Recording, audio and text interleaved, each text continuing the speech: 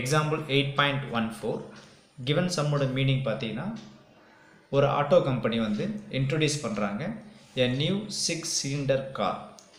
அதோட petrol consumption ஓட மீன் பார்த்தீங்கன்னா கொஸ்டின் வைஸாக 9.5 கிலோமீட்டர் பர் லிட்டர். இதோட கண்டினியூஷன் இங்கே இருக்குது. the new car petrol consumption is 9.5 kilometre per litre. So meaning புரிஞ்சிருக்கும். ஒரு ஆட்டோ கம்பெனி இன்ட்ரோடியூஸ் பண்ணுறாங்க நியூ 6-cylinder கார். அதோட பெட்ரோல் கன்சப்ஷன் மீன் வந்து எவ்வளோக்குன்னா 9.5 கிலோமீட்டர். இது நல்லா அப்சர்வ் பண்ணி பார்த்தீங்கன்னா எத்தனை நம்பர் ஆஃப் கார்னு சொல்லவே இல்லை, ஆனால் அதோட மீன் பெட்ரோல் கன்சப்ஷன் மட்டும் எவ்வளோக்குன்னா 9.5 கிலோமீட்டர் பர் லிட்டர்னு கொடுத்துக்கிறாங்க. சொன்ன இன்ஃபர்மேஷன் தப்பாக ரைட்டான்னு செக் பண்ணுறக்கோசரம் என்ன செய்கிறாங்க பார்த்தீங்கன்னா ஒரு 50 கார்ஸ் என்ன பண்ணுறாங்கன்னா செலக்ட் பண்ணுறாங்க. செலக்ட் பண்ணுறப்போ அதோட மீன் பெட்ரோல் கன்சம்ஷன் பார்த்தீங்கன்னா எவ்வளோக்குன்னா 10 கிலோமீட்டர் பர் லிட்டர் இருக்குதுன்னு சொல்கிறாங்க. இதோட ஸ்டாண்டர்ட் டீவியேஷன் பார்த்தீங்கன்னா 3.5 கிலோமீட்டர்னு கொடுத்துருக்காங்க. இதை நல்லா அப்சர்வ் பண்ணி பார்த்தீங்கன்னா இதில் நம்பர் ஆஃப் கார்ஸ் வந்து மென்ஷன் பண்ணிக்கிறாங்க. அதாவது 50 காருக்கு பெட்ரோல் கன்சம்ஷன் மீன் வந்து 10 கிலோமீட்டர் பர் லிட்டர்னு சொல்லிக்கிறாங்க. பட் இங்கே சொல்லும்போது நம்பர் ஆஃப் கார்ஸ் எவ்வளோ மென்ஷன் பண்ணவே இல்லை. இங்கே இருக்கும்போது இதோட மீன் பெட்ரோல் கன்சப்ஷன் வந்து 9.5 கிலோமீட்டர் கொடுத்துருக்காங்க. ஸோ இதுதான் நமக்கு ரொம்ப ரொம்ப முக்கியமானது. எதை எக்ஸ் பார் எடுக்கிறது, எதை நியூ நம்ம எடுக்கிறதுன்றது நம்ம எக்ஸசைஸ் சம்மில் ஃபேஸ் பண்ணிப்போம். அடுத்தது அவங்க என்ன கொஷின் கேட்குறாங்க பார்த்தீங்கன்னா இதை 5% லெவலில் வந்து இதை அக்செப்ட் பண்ணலாமா இல்லையான்ற நம்மளுக்கு கொஷின் கேட்குறாங்க. இப்போ இதிலேருந்து நம்ம இன்ஃபர்மேஷன் கலெக்ட் பண்ணிக்கலாம். ஃபஸ்ட் இதில் ஆஸ் யூஷுவல் நம்ம செய்கிறது தான் sample size n is equal to என்னன்னு பார்க்கணும். இதில் எத்தனை கார் அவங்க செலக்ட் பண்ணுறாங்க, 50 கார் செலக்ட் பண்ணுறாங்க. அப்போ number of cars that is sample size n is equal to இதில் 50 நம்ம என்ட்ரி பண்ணிக்கலாம். சாம்பிள் மீன் எக்ஸ் பார் 50 காருக்கு பெட்ரோல் கன்சப்ஷன் மீன் எவ்வளோக்குன்னு பார்த்தீங்கன்னா 10 கிலோமீட்டர் பர் லிட்டர். அப்போ இந்த இதுதான் எக்ஸ் பார். அப்போ X bar is equal to இந்த 10ன்னு எடுத்துக்கலாம். அடுத்தது இதுதான் நம்ம முக்கியம், பாப்புலேஷன் ஆஃப் மீன். பாப்புலேஷன்ன்ற வார்த்தை வந்து கொஷினில் இருக்காது, நாம் தான் கொஷின் மீனிங் புரிஞ்சிக்கணும்.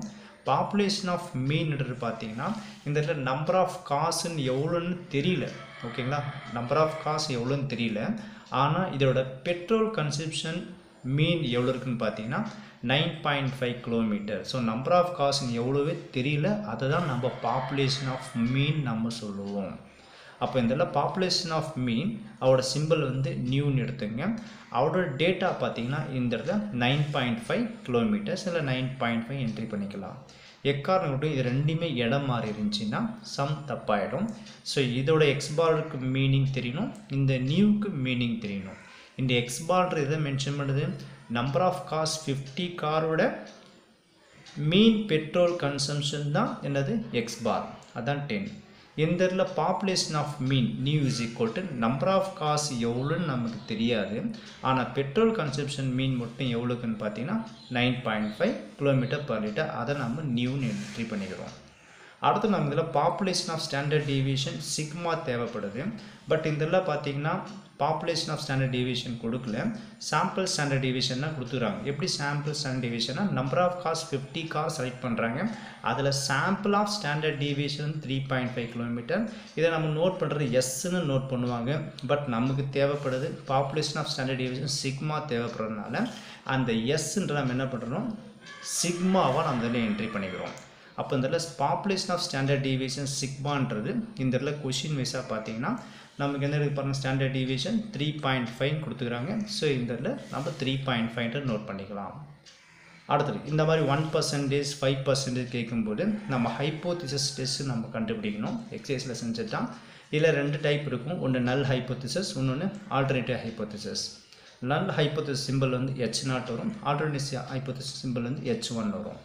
இப்போ நல் hypothesis H0 such that new is equal to நியூவோட value நம்ம என்ன கிடச்சிருப்பாருங்க 9.5 வந்துடு. அப்போ நல் hypothesis H0 such that new is equal to 9.5 நம்ம என்ட்ரி பண்ணிக்கலாம்.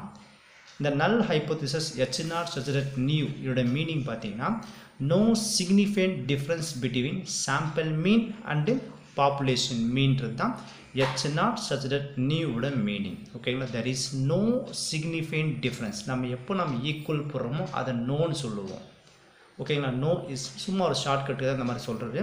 ஸோ ஆக்சுவலி மீனிங் பார்த்தீங்கன்னா no significant difference between sample mean and population மீன் தான் நல்ல ஹைப்போதிசஸ்.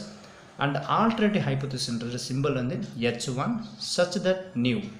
இதை நம்ம நாட் ஈக்குவல்ட்டுன்னு எடுத்துக்கணும். இந்த நியூவில் வேல்யூ ஆகுது 9.5. இந்த இடத்துல நாட் ஈக்குவல் டு 9.5. இதோட மீனிங் என்னன்னு பார்த்தீங்கன்னா significant difference between population of mean and sample மீன். இந்த இடத்துல நோ சிக்னிஃபிகண்ட் டிஃப்ரென்ஸ் சொல்கிறது, இந்த இடத்துல சிக்னிஃபிகண்ட் டிஃப்ரென்ஸ் சொல்கிறோம். நல்லா அப்சர்வ் பண்ணி பார்த்தீங்கன்னா நம்ம ஈக்குவல் இருக்கும்போது நோன்னு சொல்கிறோம், நாட் ஈக்குவல் இருக்கும்போது சிக்னிஃபிகண்ட் டிஃப்ரென்ஸ் இருக்கிற மாதிரி நம்ம எடுத்துனுக்கிறோம். ஓகேங்களா, ஸோ இதெல்லாம் இந்த நல்ல ஹைப்போதிசஸ் அண்ட் ஆல்டர்னேட் ஹைப்போதிசஸ். ஸோ இது ஒவ்வொரு சம்முக்கும் இது ப்ரொசீஜர். சிக்னிஃபிகண்ட் வரும்போது இந்த மாதிரி ப்ரொசீஜர் நம்ம அப்ளை பண்ணுவோம். அடுத்த லெவல் ஆஃப் சிக்னிஃபிகன்ஸ் பாருங்கள். ஸோ லெவல் ஆஃப் சிக்னிஃபிகன்ஸ் எந்த லெவல் கேட்குறாங்க பார்த்தீங்கன்னா 5% லெவல் கேட்குறாங்க. ஸோ இந்த இதில் ஆல்ஃபா இஸ் ஈக்குவல் டு 5% நம்ம என்ட்ரி பண்ணிக்கலாம். அதே மாதிரி பார்த்தீங்கன்னா நம்ம எக்ஸைஸ் சம்மில் ஃபேஸ் பண்ண சொல்லிப்பேன். இந்த h1 அப்ளை பண்ணுறப்போ தான் கேர்ஃபுல்லாக இருக்கணும். ஸோ இந்த இதில் h1 such that new not equal to new not இந்த மாதிரி இருந்தாலும் 2 டைல் டெஸ்ட்டுன்னு சொல்லுவாங்க. எப்போ கிவன் சம்மில் வந்து இன்க்ரீஸிங் டிக்ரீஸிங் இல்லையோ அப்போ இந்த மாதிரி நாட் ஈக்குவல் டு ஃபார்மெட்டில் வரும். கொஷினில் இன்க்ரீஸிங் இருந்தது தான் நம்ம இதை யூஸ் பண்ணுவோம். h1 such that new greater than new not எடுப்போம். கிவன் சம்மில் decreasing கொடுத்துருந்தாங்களா h1 such that new less than new notனு வரும். ஸோ இந்த சம்மில் நமக்கு ரெண்டுமே கிடையாது, இன்க்ரீஸிங் டிக்ரீஸிங் கிடையாது. அப்போ இதை தான் நம்ம இதில் யூஸ் பண்ணிக்கிறோம். தட் இஸ் அ 2 டைல் டெஸ்ட்டுன்னு சொல்லுவாங்க. அடுத்தது இந்த நம்ம இசட்டோட டெஸ்ட் நம்ம கண்டுபிடிக்கலாம். இப்போ இதோட ஃபார்முலா பாருங்கள். இந்த ஃபார்முலா அப்ளை பண்ணுறதுக்கு முன்னாடி இந்த நார்மல் ப்ராபபிலிட்டி டேபிளில் நம்மளோட வேல்யூ பார்க்கணும் அட் 5% லெவலில்.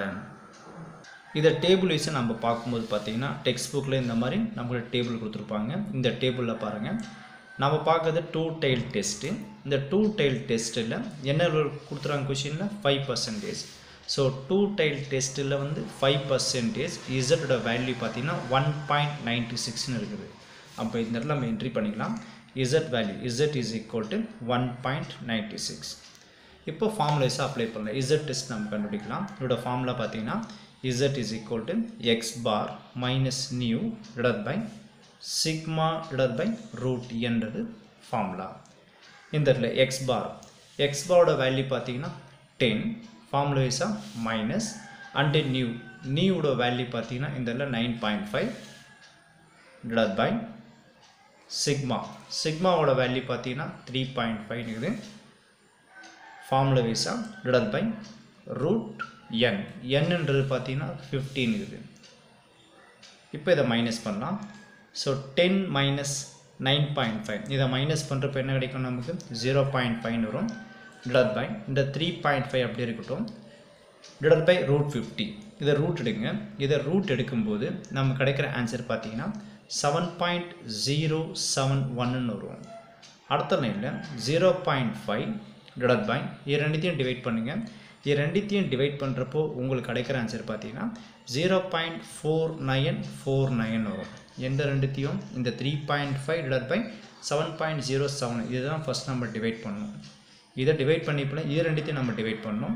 இது ரெண்டுத்தையும் நீங்கள் டிவைட் பண்ணுறப்போ உங்களுக்கு கிடைக்கிற ஆன்சர் பார்த்தீங்கன்னா 1.010ன்றது இதோட ஆன்சர் நமக்கு கிடைக்கும்.